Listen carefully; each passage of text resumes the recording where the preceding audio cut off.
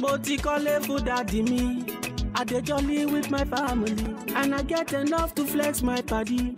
See my life for done better. Hello, my name is Unity.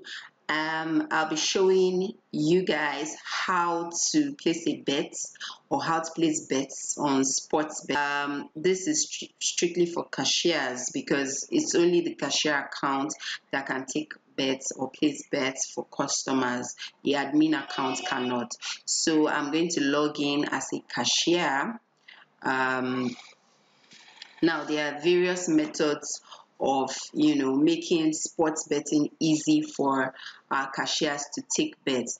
Now the first option is that the customer actually goes to our website. So of course the website is different from the agent's platform. The website is actually where online customers can register accounts, and also it's also used for booking of games. So customers book their games on the website. Customer actually books his games, and once he has booked his games, he will now insert the amount he wants to play with and then click on book a bet. So once he clicks on book a bet, a code will be generated. So this code will now be brought to the cashier to place the bet. So what does the cashier need to do? The cashier needs to go to sports. Of course, it's a sports ticket. The cashier enters the booking code which has been generated by the customer and clicks on search.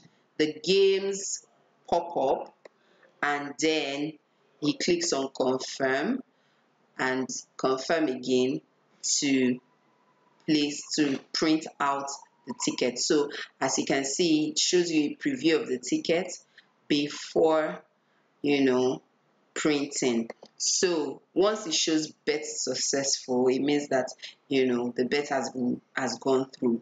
So it's expected that the ticket would come out. Now for any reason whatsoever, if the ticket does not come out, you have the option to click on reprint tickets. And once you click on reprint ticket, you have to be sure at this point that this ticket the first ticket did not come out. So once you reprint this ticket, you can now sign off at the back of this ticket to show that you gave the customer a copy of the ticket. Okay, so that's the first method you can place bet. You can use in placing bets for customers. Another method is using the fast bet option, which you need a code for. You need the code, and then you need the short code. So for example, if I want to place a bet on a particular game which has a code of 1226, and the customer automatically, it takes you to short code once you have finished entering the code of the game. So you will now be required to enter the short code. So there are various short codes. For example, if this particular game the customer wants to play go, you just insert GG, which is the short code, and you click on add. So 1243 and then 1x, enter. Okay, and you keep going. It makes life easier for you. You just keep entering the codes and the short codes of the particular bet type the person is trying to play.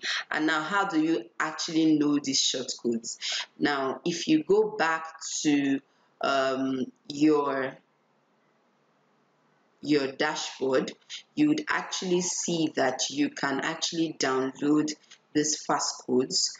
It's actually here, smart bet code sports. You can click on download, such that once it is downloaded, you can now paste it in your shop so that your customers, as they write out the codes, they also write out the fast codes that they want.